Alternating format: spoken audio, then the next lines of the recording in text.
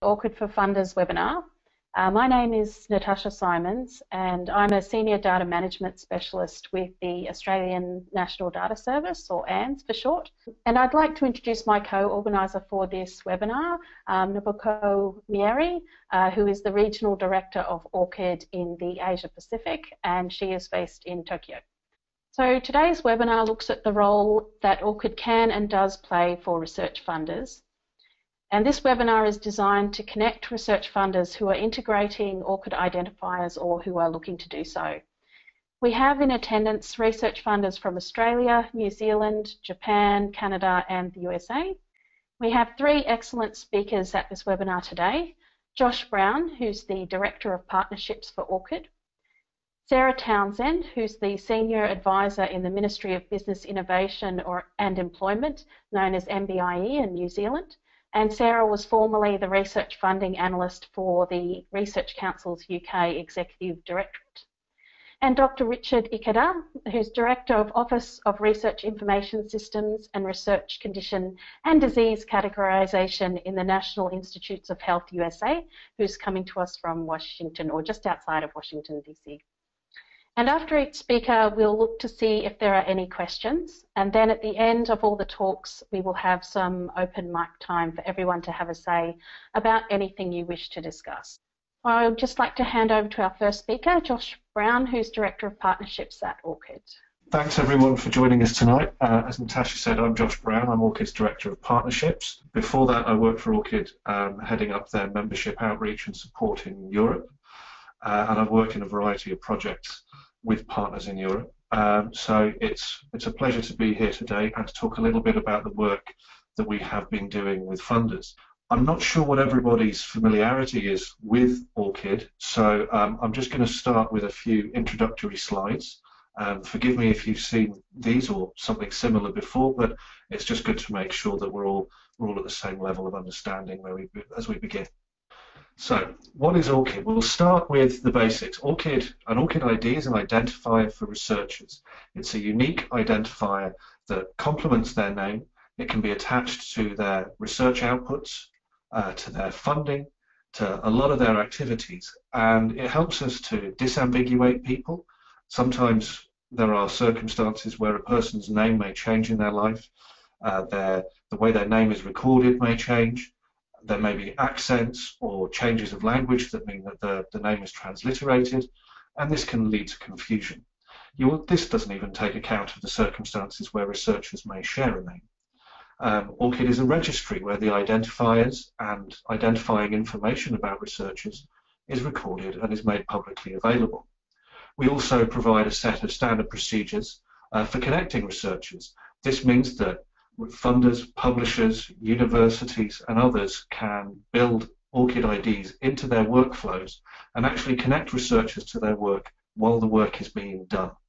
We can do this because we work with a global community of research practitioners, investigators, policymakers, technicians and others to build connectors, to integrate ORCID IDs into workflows and to put identifiers at the fingertips of people who are performing research and analysing it. We managed to gather this kind of level of collaboration and community because we are an open organisation, we are international scale, and we are built on collaboration and cooperation. We are united by our vision, which is, as expressed here, is a world where all who participate in research, scholarship and innovation are uniquely identified and connected to their contributions and affiliations. So their contributions might be data visualization, it might be writing a journal article or a monograph or editing a book. Their affiliations could be education, where you did your PhD, or they could be where you're employed or have been employed in the past. This is crucial that we connect this across time, so throughout the researcher's career, across disciplines, because research is interdisciplinary, people may change disciplines through their career, and the whole research enterprise is valuable.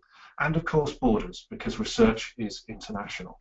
As you can see, so is our community. We have more than 3.1 million researchers who have registered for an ORCID identifier. We have more than 620 members from 40 countries, from all around the world, including many national consortia, including the national consortia in Australia and the Netherlands, and in the UK and a number of other countries in Europe. And we're currently exploring the launch of a number of further national consortia. So this slide will change in the very near future. And together, these organisations have produced more than 250 integrations. Now, some of these are in local systems that are used at one institution. Some of them are in platforms or services that are used by hundreds, or in some cases thousands, of organisations. So the reach of these integrations is absolutely enormous. As you can see, the bulk of our integrations come from research institutions, which is where most of the research takes place, and our second largest group are publishers. Funders make up 5% of our integrations, but again, I would imagine that a lot of the researchers from the 62% of our integrations from research institutions will be interacting with funder systems at one time or another, or we would hope anyway. One thing that's very interesting about the scope of these is that actually they are becoming required for use in some systems. Here you see an example of the mandate that was introduced just over a year ago, where a number of publishers said that they would start requiring ORCID IDs from corresponding authors for every article they published in their journals.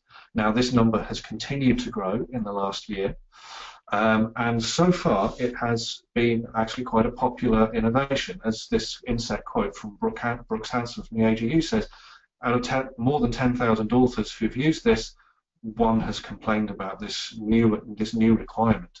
And the value of this is not just that the publishers were asking or demanding ORCID IDs, it's actually that they have committed to a minimum level of integration.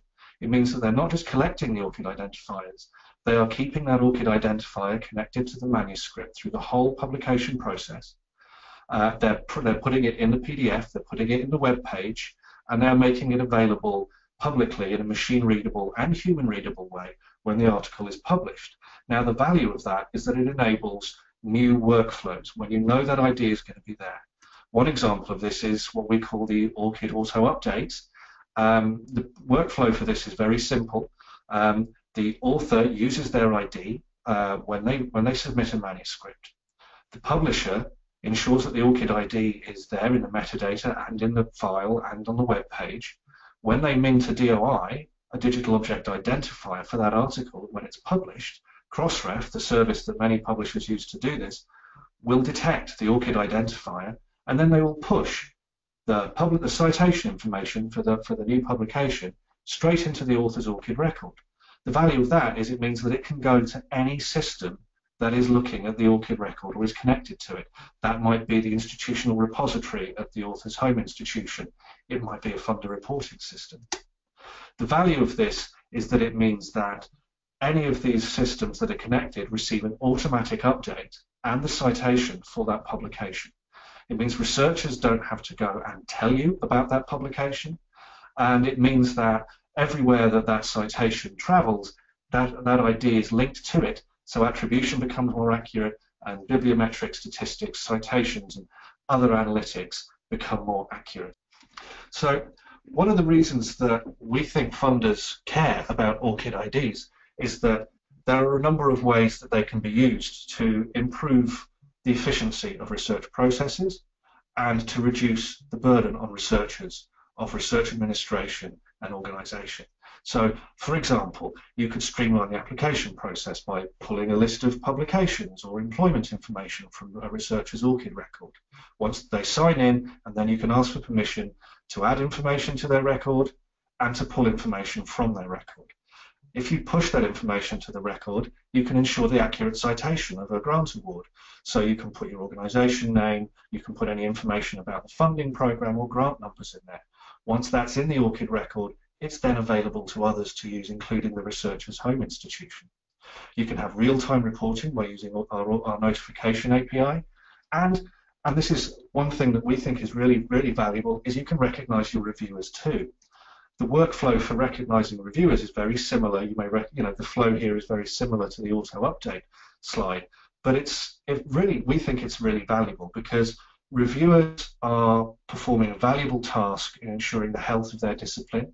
It's a voluntary contribution in many cases. There is prestige attached to it, but making sure that these researchers get recognition for their contribution to the health of their discipline is vital. And this is one way to do it.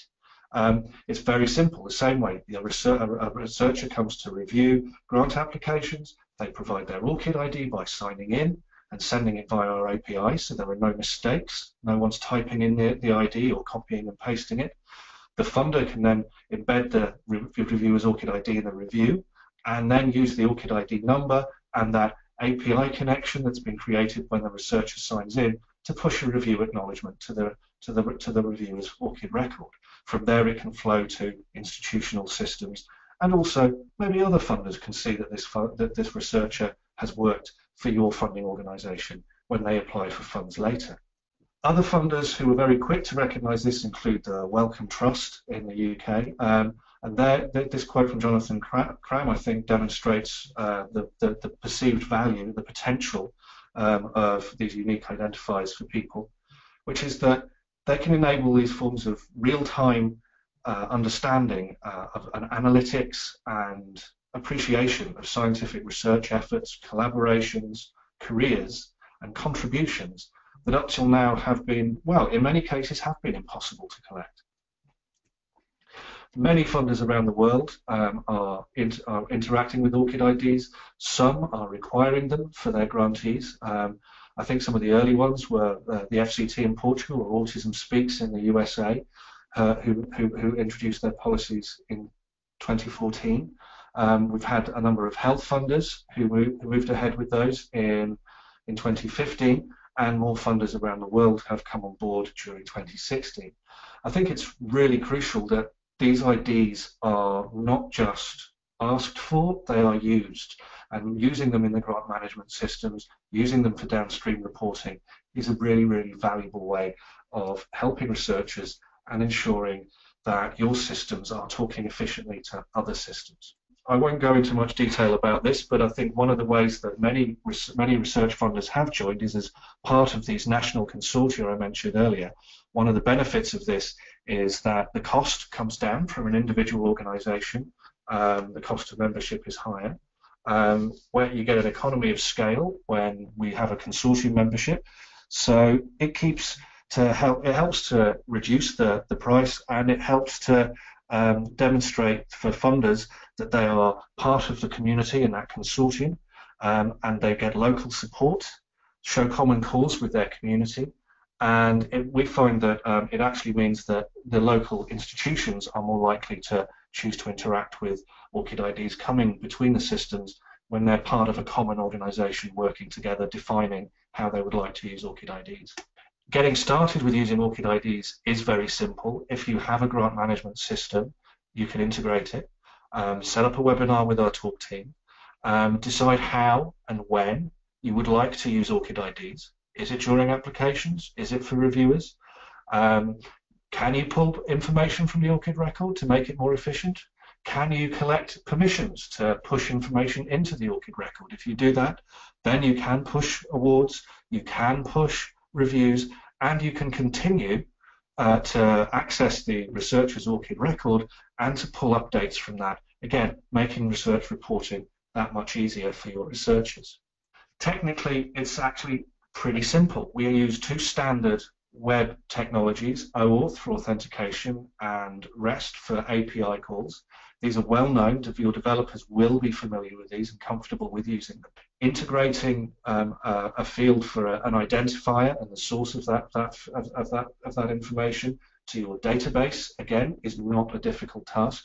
But I think the second point here, socially, it is absolutely vital that researchers are engaged in the process, so be prepared to communicate.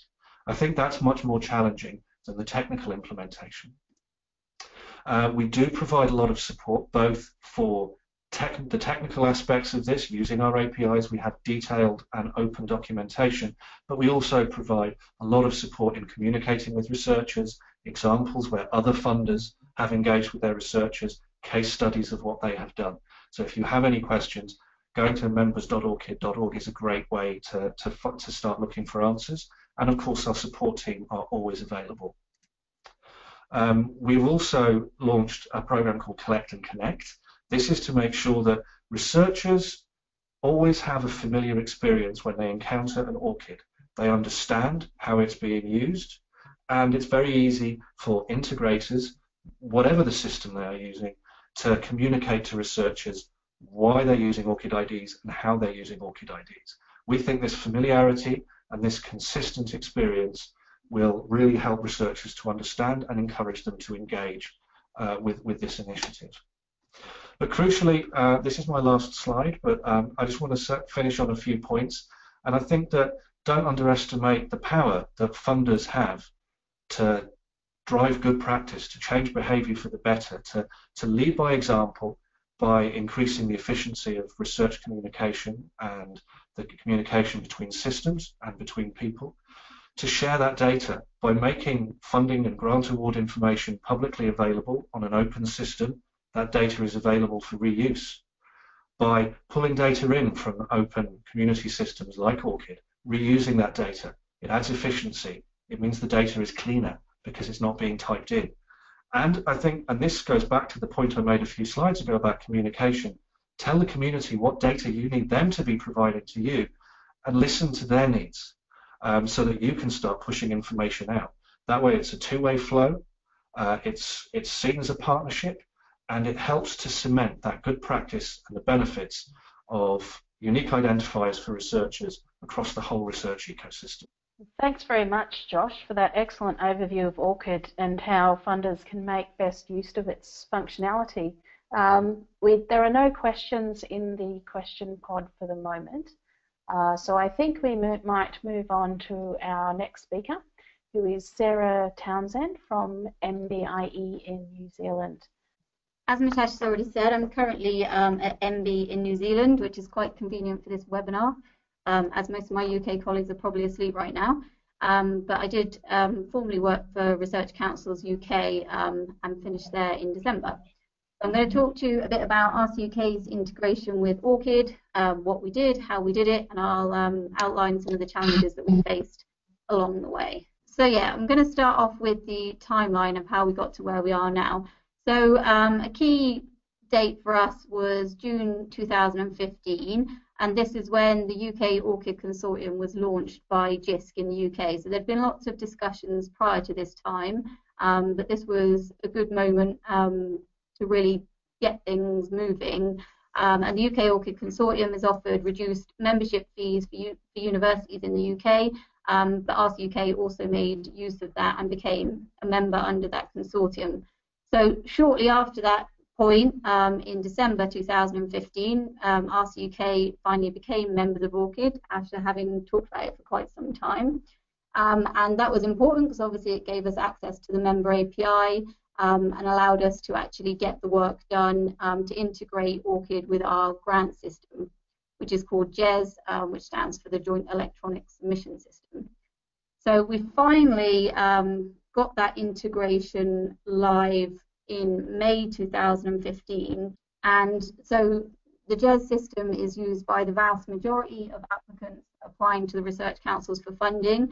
So most of our researchers will come through that platform. The important thing to note there is that we actually integrated ORCID at the accounts up stage, and the reason why that was important is it actually means that, for one, you don't have to wait until someone's coming to apply for a research grant. They can actually log in at any point and add and connect their ORCID ID to their JES account. But it also means that then that information will proliferate across any activity that those researchers have had in our system. So whether they've been reviewers for us, whether they've applied to us in the past, that's all captured with that one integration.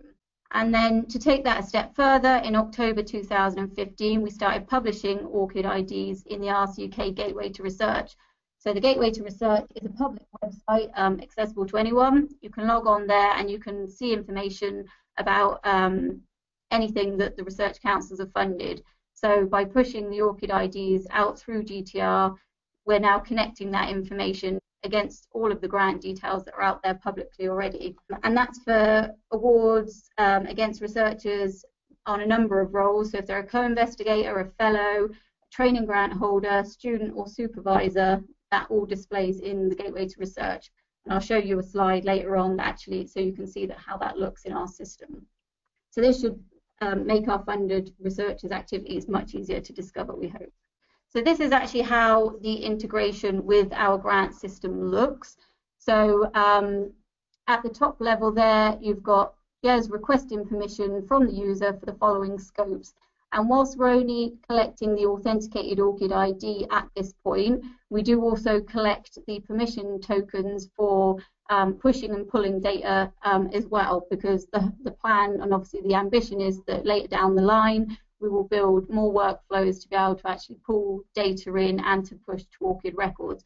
So it made sense to us to collect that all in one go, and we felt that our users would be more accepting of that than having to go back out to them once we've developed further workflows. So as you can see, that then means that within the grant system, we hold the actual ORCID ID itself and the authentication code for those requested scopes above. That then gets pushed out to our publicly facing website through our reporting tools. So that's where we are now. So this next slide shows kind of where we want to be in the future. So obviously a key thing for us in next steps is actually pushing authenticated grant information to our users' ORCID records. I will go in when I talk a bit more about the challenges. We have faced quite a few challenges in that our IT infrastructure is quite out of date. So it's not as smooth a road as we would like to be able to do that push of information. So at the moment it's something we very much want to do, but we're still trying to work out exactly how to do that. The other slight complication that we have is between JERS and GTR, we do some manipulation with the data, so there may be some records that we need to keep confidential. So we do want to make sure that anything that is displayed within the ORCID registry reflects what we already have publicly on our Gateway to Research site. We did quite a lot of communications to promote our integration with ORCID. As you can see, this is a page on the RCUK website, and there's links there to a number of blog posts that we wrote at the time. So this was just to really warm both the researchers and the research organisations up that this was coming, and allow them to have a bit of lead-in time to prepare for that going live. And one of the good things that we did within those communications was try and get a researcher's view of actually what they saw the benefits of ORCID ID to be. And this has kind of been a theme through all of RCUK's approach to integrating with ORCID, is about demonstrating those benefits to researchers, as well as obviously we know as funders that we will take a lot of benefit from ORCID in the long term. We really wanted to show that this was a researcher-led initiative, and I think this case study helped to illustrate that, and I think more case studies like this would be really useful. So here's just a few figures. So in terms of research councils, we put out about 3 billion in research funding each year, and that's across all of the academic disciplines, from the arts and humanities through to medical, biological, environmental, social. We handle about 7,000 applications per year across those disciplines, and that results in about 2,500 research awards being granted. So then looking at our ORCID integration, we already have 11,620 ORCID IDs connected to contacts in our grant system. So that represents ORCID IDs on about 20% of all of our data held in that system, and about 4% of all funded awards, because obviously we have ORCID IDs against unfunded awards and also against reviewers and any other activity that takes place within that system. So then looking at how that's represented in the Gateway to Research, we have 2,430 people with an ORCID ID published in the Gateway to Research. And this means that an ORCID ID is actually associated with 7,130 projects in GTR and around over 56,000 research outcomes. So I think the numbers that we're seeing are quite positive. So this is just to give you a feel for how that actually looks in the Gateway to Research. So as you see, we've got some information about a researcher here, and you'll see their ORCID ID displayed on the screen alongside their name. And it's important that that's a hyperlink as well, so that would actually take you, anyone on the website, straight to this person's ORCID record on the ORCID website. It's important to have that link through. So this is another screen from the Gateway to Research, and by holding the ORCID ID at the person account level in our system, we're able to connect that person to all the interactions they've had with the research councils. So this also means that when their ID is published in the Gateway to Research, we get a public picture of all the funding they've received, including legacy data. So in this example, I used Professor Donison's ORCID ID to search the GTR database. And these results show me that he's had a very active career going right back to 2006. He's been involved with 39 projects from 3 different funders, 3 different research councils, 17 times as a principal investigator, 15 times as a co-investigator, and 7 times as a training grant holder. He's associated with 345 outcomes as a result of those awards. And this is all information that I'm able to drill down more into by clicking on the links in GTR if I want to find out more. So this all starts to build a picture of a person's research career and their connections to other people involved with those awards and research outcomes that have been delivered from those grants. And this information is all publicly available and can also be exported through CSV for further analysis. I wanted to give you some information about the types of people that are connecting their ORCID ID with our grant system. I'll talk a bit more about mandate versus no mandate later on, but the approach that research councils have taken is to widely encourage the uptake of ORCIDs at this stage rather than make it a mandatory requirement. So therefore it's quite important, well, quite useful to look at actually who is chosen to connect their ORCID ID with our system. So looking at this slide, we can see that the largest proportion of role types with an ORCID ID are co- and principal investigators, which is perhaps not surprising given that they make up a large majority of our applicants. But if we actually look at the percentage of each role type of people who have an ORCID ID for that role type versus those that don't, we see that researcher co-investigators and fellows are far more likely to have connected their ORCID ID with the GES system. So looking at discipline, and this data was taken directly from the Gateway to Research, showing principal applicants by Research Council with an ORCID ID as a percentage of all the records that we hold in GTR. And this slide shows us that uptake is most significant amongst principal applicants in the science and technology and the biological and biosciences and natural environment discipline areas. And the uptake appears to be lowest amongst applicants in the economic and social research disciplines. So I did take a look also at age and gender, and primarily that there isn't a huge amount to be said about who is connecting ORCID IDs by age and gender. The differences are quite small. But looking at our data, the average age of researcher co-investigators who've connected their ORCID IDs with GES is around 38 years old, compared to PIs who are about 45 years old on average, so not a huge difference. And similarly, looking at the percentage of women that have connected an ORCID ID to GES versus the percentage of men that have connected their ORCID ID to GES and those that haven't, we don't see a huge amount of difference there. So it seems that actually career stage and the type of discipline that you're in has the biggest impact on whether or not you're likely to have connected your ID to GES at this stage, whilst it's not a mandatory requirement. So we might be able to use this information, for example, to do some more targeted comms in those discipline areas that are more underrepresented. So I'll talk a little bit about some of the challenges that we encountered. So the big question is around whether or not to mandate. So this was one of the more difficult issues that we had to address.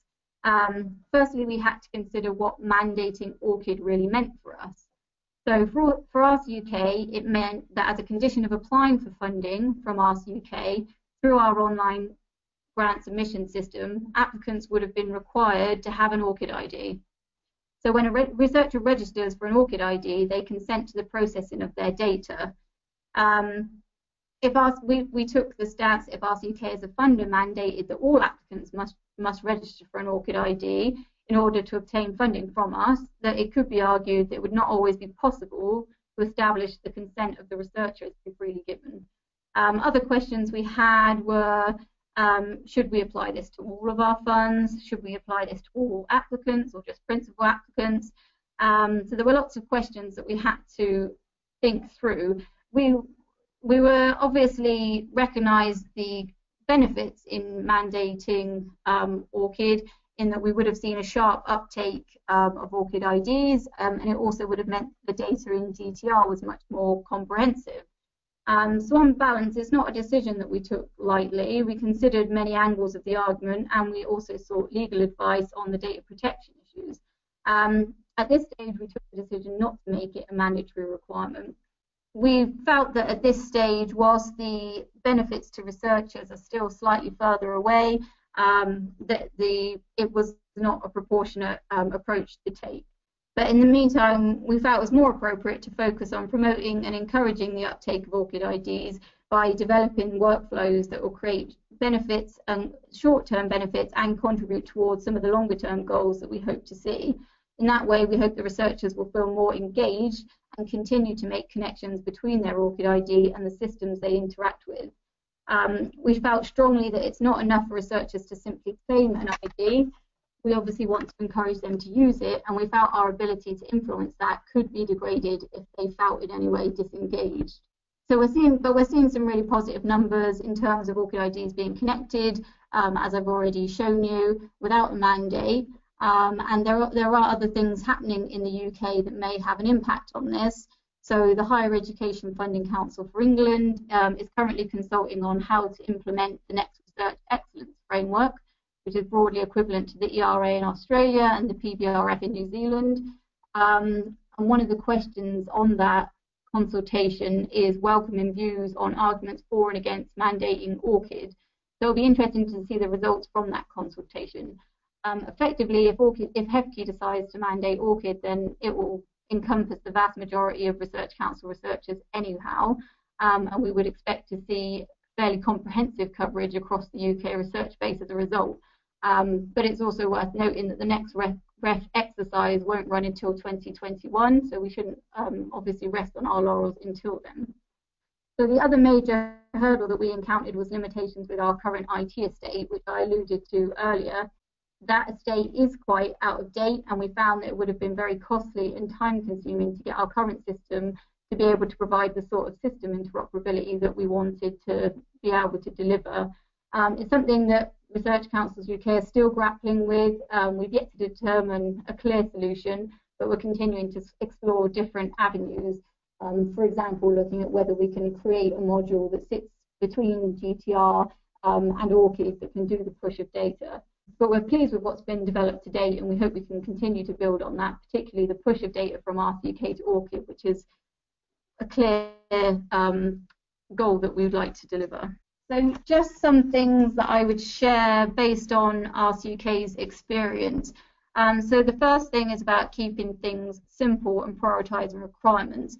I think what I saw with RCUK is that in the initial excitement about ORCID and all the things we could do with it, we perhaps lacked some clarity, and that meant that we dragged our heels a little bit, and it took us a bit longer to kind of become members and build the integration than we'd have liked. But once we were able to focus down to a single system and aim to start capturing just the authenticated IDs in the first instance, we were able to make good progress after that time. So I would just say, think about what you want to achieve and try and break it up into manageable chunks. We started with a collection of authenticated IDs, and we then moved on to publishing them. And the next logical step for us would be writing grant information to ORCID, and further down the line, looking to read data from ORCID to reuse in grant applications. So the other tip I'd have is to make sure you've thought through what your next steps are going to be up front. So whilst we've not developed the functionality to read or write data from ORCID as yet, we wanted to make sure that we'd collected those permission scopes in the initial integration. As I said earlier, we felt users would be more likely to accept that in one go rather than in dribs and drabs. So we've essentially kept the door open to be able to do this upstream without having to go back out to researchers again. We found that there were a few things that we had to rework as and when we realized kind of what we wanted to implement. So just to think through what you think that end goal is going to be, and make sure that you build that up front. So the third tip I would have is around building workflows that actually create benefits for researchers. So I think, and this sort of mirrors some of what Josh said in his slides, but as funders, along with publishers, research organisations and others, we're authoritative sources of information. So we should all focus on building workflows that can push this information to ORCID. If we all make a concerted effort to put in place the infrastructure to make those connections across the system, we'll all benefit in the longer term, and we can start to pull information for analysis and reuse further down the line. So my final tip is around talking to the community and telling them what you're up to. So a big piece of feedback we have from research officers in the UK was to give them a decent lead-in time before we announced our ORCID integration. So the universities have a big role to play in encouraging their academics to get an ORCID ID, and they also wanted to be in a position where they could build ORCID integration into their own back office systems. So we were able to help them prepare for the RCUK integration by letting them know early that we were working towards this and send out signals for when they would expect this to go live. So I think ORCID is a community effort. I'd encourage more events like this webinar so that funders can discuss opportunities and barriers in integrating with ORCID and share those amongst us and talk about how we can accelerate the adoption and use of ORCID IDs. So in the UK, there's been several consortium meetups, and these have been a good vehicle for hearing about the progress being made and the types of issues that people are encountering. And I think there's more that we can do in that space. So I will finish there and hand back over to Natasha. Thank you very much, Sarah. That was a very comprehensive and well-considered presentation. There is one question in the question pod from Jason Gush. So Jason, we might just unmute you and you can ask your question if you have access to a microphone. That's delightful, everybody. Thank you. Sarah, you mentioned that RCUK had sought legal advice about mandate. Can Liberty tell us anything about what that advice resulted in the UK context? Yeah, so I've actually got some of it in front of me, which is useful. I think essentially what I would say is this isn't black and white, it's a grey area. So the legal advice certainly didn't tell us that we couldn't mandate ORCID by any means. In fact, I think in the end our decision was more driven by wanting to incentivise and encourage researchers to get engaged with this initiative and feeling that whilst we were just collecting the IDs in a closed-off system, that we weren't really able to demonstrate the benefits. But the key areas that we asked for legal advice on was around consent for how a person's data will be processed, in that should be freely given, specific and informed. The feedback they gave us is that where a researcher their only source of funding that is available could be argued that that's Research Councils UK, then you could say that it would be difficult to ascertain that their consent was freely given. Even then, having said that, the advice essentially said that the data being shared is minimal, it's not sensitive or personal data. So the overall view was that processing does not unfairly prejudice the researcher's rights, and that this would constitute a legitimate interest. So, as I say, kind of not completely black and white there, but they certainly weren't advising us that we couldn't do it. The other area that we specifically sought advice in was the safe harbour regime, to which the feedback, and obviously things have moved on since we originally got this, but the feedback was that it's not recommended that the safe harbour is used as an avenue of protection for transfers of data outside the EEA. This was obviously relevant for us in the UK. But that ORCID essentially anyway was not eligible to sign up to safe harbour, and that the trustee certification scheme, which ORCID refer to in their privacy policy, is not formally recognised. However, it does demonstrate ORCID's data protection awareness. So essentially they were happy and confident that ORCID was on top of this. And again, nothing in their advice that said you absolutely shouldn't do this. I hope that helps. Thanks very much. Thanks very much, Sarah. We will move on now to the presentation from Dr. Richard Ikeda from the NIH. Just hand the presentation slides to you, Richard. Okay, hold on, let me get it up. Let me get the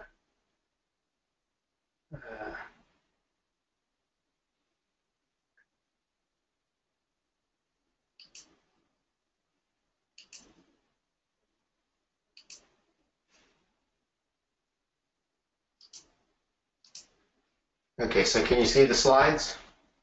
Yes, we can. Thank you. Great, thanks. So thank you, Natasha. NIH is not quite as far along as Sarah is in terms of the integration of ORCID, but we're headed in that direction. I'd like to tell you a little bit about NIH to begin with, and then how we're integrating ORCID IDs into our workflow. So the National Institutes of Health is the steward of medical and behavioral research. Sorry to interrupt, Richard. Just an option for you if you'd like to put your slides into presentation mode, because we can see all the bar on the left-hand side. Okay.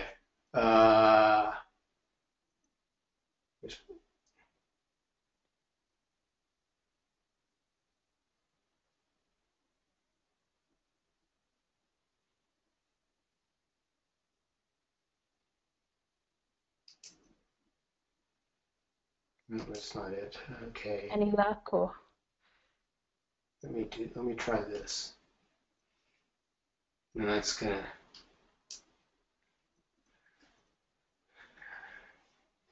We can still read them if it's a problem. The one that's showing at the moment is slide 7. Slide 7? Yes. That's interesting because I've got the second slide up in my. And it's let me in the show. Okay. Let's try this again then. Yes, that's better. Now we are looking at slide 2. Okay. There may be a delay as you move them along.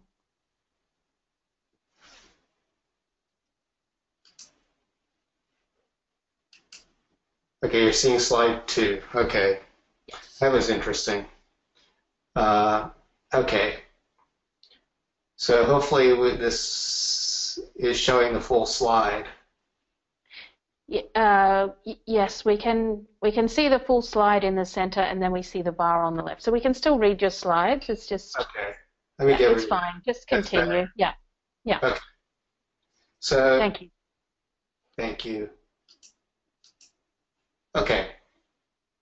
So as I said, the National Institute of Health is the steward for medical and behavioral research for the United States. Its mission is to pursue science in terms of fundamental knowledge about the nature and behavior in living systems, and to apply this knowledge, scientific knowledge, to extend healthy life and to reduce the burden of illness. So how do we do this? Well, as a part of the United States government, we're buried within an administration or a hierarchy, which means we're part of the Department of Health and Human Services, and we're one of 11 agencies within the department. The National Institutes of Health, though, is in itself pretty complex. The important part of our name is that we're the National Institutes, plural, of Health, and as you can see from this slide, we've got 27 different institutes with different missions in terms of their focus for health and science. Anywhere from basic science with the National Institute of General Medical Sciences to National Institute of Aging to the National Cancer Society, or National Cancer Institute, National Eye Institute. So we all have our individual missions. The NIH in itself has 2 missions. Its first is to do research within its own campus, which is shown on the left-hand side of this slide. And we have on campus about 6,000 active scientists working on their own research projects, and we expend about 10% of the NIH budget on intramural research. However, 90%, or actually 80% of our budget goes out to support research at institutions across the nation and across the globe. We support currently about 4,000 different institutions, be it universities, research institutions, hospitals, etc. And we have about 300,000 scientists supported on these research grants, and it amounts to about 80% of the NIH budget. What this means is that the NIH gets about 100,000 applications a year. We fund about 13,000 of those on a competitive basis, and another 37,000 or so on a continuing basis. So we have quite a big portfolio of funded research grants that go out to the different universities and hospitals and research institutes. You can see here in this slide our operating budget, which amounts to $32 billion a year. Research projects amount to 55% of that budget. We then have intramural research, research contracts, research centers, and we also have training, research training, career development, and research management support. But I think what's important to this topic is how do we use or capture ORCID identifiers, and how will we envision using it? So as I said previously, we're not as far along as Sarah is in terms of collecting and using ORCID IDs. Our initial attempt was to bring in, well, let's back up a second. To use and to apply to NIH, you have to create a personal profile when you get a login to the NIH system. And since I couldn't use someone else's profile, I had to use my own profile, which isn't complete. But this is what it looks like within the system. We collect personal information, including name and ID, the demographics, your employment, whether you've served as a reviewer in your education. We do this because it's easier for us to associate all your applications and grants to a person profile instead of trying to track person profile through each individual application. And this has served us well in terms of being able to automate processes, including our recently rolled out assist function, which allows for people to apply online, and by logging into that application system, we can pre-populate personal information from the ID that's used. Well, that's a long-winded introduction, but what we have here in this left-hand corner, the personal profile, is a person ID which NIH assigns, and since NIH is a little older than ORCID, our profile IDs go back a little farther. We have the ability to collect an ORCID ID, but currently we collect it from a profile system called Science CV. And this was originally envisioned as a federal, for the US government, a federal profile system which would allow scientists and researchers to put their profile in at one point and then allow each of the agencies to download their CV or biography without having additional information added. Its adoption, however, hasn't been going very quickly, so we're now looking into actually directly accessing ORCID IDs and allowing our researchers to populate them within their personal profile within the NIH Commons itself. And so our vision is to try and use these to basically demonstrate the effectiveness and impact of NIH-sponsored research. And just an example of what we can do now, we've been using things such as the relative citation ratio, which measures how many times a publication has been cited in relation to the citation rate for its own field. And this is important because we're trying to show that the impact of NIH grants of research is higher than the norm. And so we do this by looking simply at those publications where we can get an association between the publication and the grant. This has been simplified by a requirement that PIs, or principal investigators on a grant, actually must associate that grant number with the publication or risk losing funding. And so this has allowed us to look at publications that cite grant support.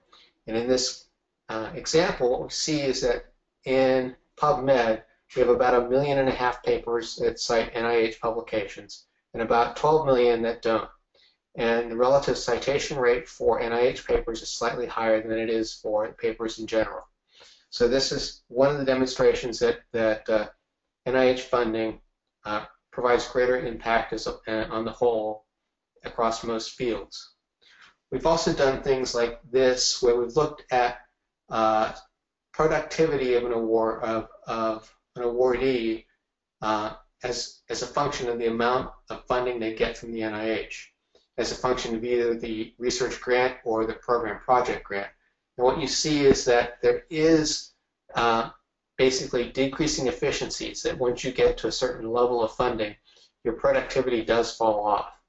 And we can do this for specific grants, specific grant types, but we'd like to be able to do this kind of analysis in the one previously for publications by authors or principal investigators that are funded by NIH across all of their publications, not just for those works that cite NIH support.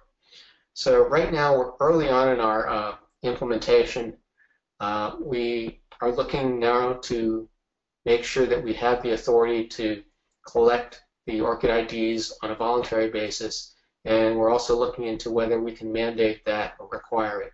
I know that other agencies are also on that track, and it may become something that becomes a decision for the federal government in general, but right now each U.S. agency is working on that independently. So that's just a quick summary of what we've been doing and how we've been doing it, and I'm open to questions. Thank you very much, Richard. That was a very good talk and some really staggering figures in there, and great to see how you're thinking of using ORCID to demonstrate the impact and effectiveness of NIH research. There aren't any questions in the question pod at the moment, and we are coming up towards the end of the webinar time. So I will just ask if anybody would like to ask a question, if they could type it into our question box now. We'll just give people a minute to do that.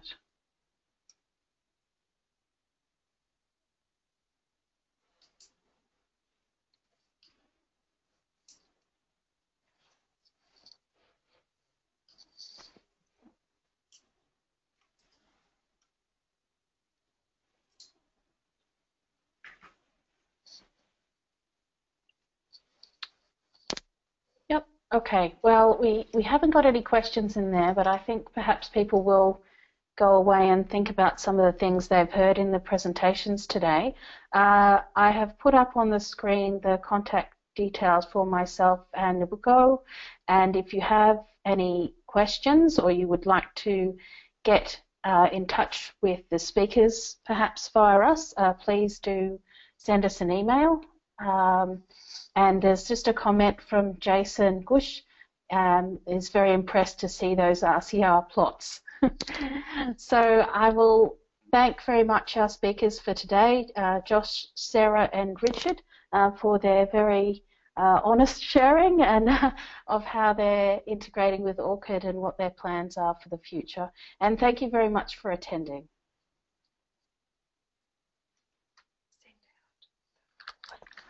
Oh yes, and we will send out a link to the recording of the webinar probably in about a week's time.